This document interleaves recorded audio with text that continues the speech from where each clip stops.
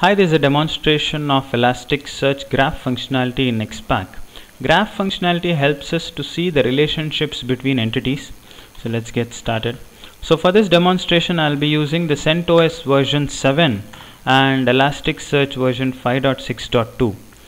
The dataset I'll be using is the number of accepts between servers and the denies, and the host names wherein we have server 1, 2, 3 as hosts, and the response time between them, and the servers, the app 0 to app 6, which are hosted on this particular host server 1, 2, 3, and the total number of accepts and denies. So in my graph functionality, I'll be trying to see the relationships between the hosted servers and the services. The ingestion of the dataset is seen in the machine learning single metrics job. For more information, you can just watch the video. Here we have the index selected over here, and I'll just select two things. One is the host, server 1, 2, 3, and the service, which is app 0 to app 6. In this, when we highlight this and add it, we have the custom color depending on our requirements, and we can change the icons of the selected entities depending on our requirement. The number of max hop is 5, that is the relationships between these two entities is limited to only 5. If you require more, you can increase it. So let's check what is the relationship between server 1 and the apps. So here we can see that server 1 is connected to so many apps, and the thick broad line here defines the number of accepts and denies, or the traffic between the servers and apps. More details can be seen here in the link summary between them, and we can see that app 0 to server 1 has least number of replies.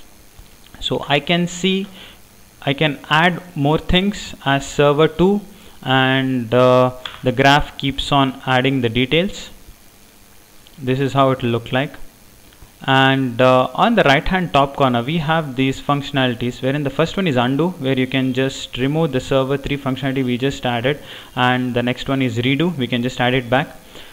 We have an expand section, wherein if the things are merged together, you can just click on expand and it expands for you. We have a linkage between existing terms. If you just link, it comes closer to a link section wherein you can see it in a compact format, but this is a bit cluttered wherein you can't see more details over here, so I'll just better undo it. The next one is delete. If you just click on this, everything gets deleted. I'll show you at the last. The next one is blacklist. For example, if you don't want app 6 from this, you can just click on app 6, which gets selected over here, and just click on this and app 6 gets deleted, blacklisted out. And the next functionality is of custom style selected vertices, wherein you can change the colors of app 3. For example, you can see that the colors are changing depending on our requirement. And next one, we have it as a drill down. For example, if you want to see more details of app 3, you can just click on app 3 and click on drill down and click on raw documents. It will take you to the browser wherein it searches for the particular app 3 component, and the results are displayed only related to app 3, and you can see more details on it. That is nothing but drill down. And pause and play, run layout. This keeps on moving. If you want to just pause it, you can just pause it away. I told about this workspace deletion. If you just click this, everything gets deleted and you can start a new search.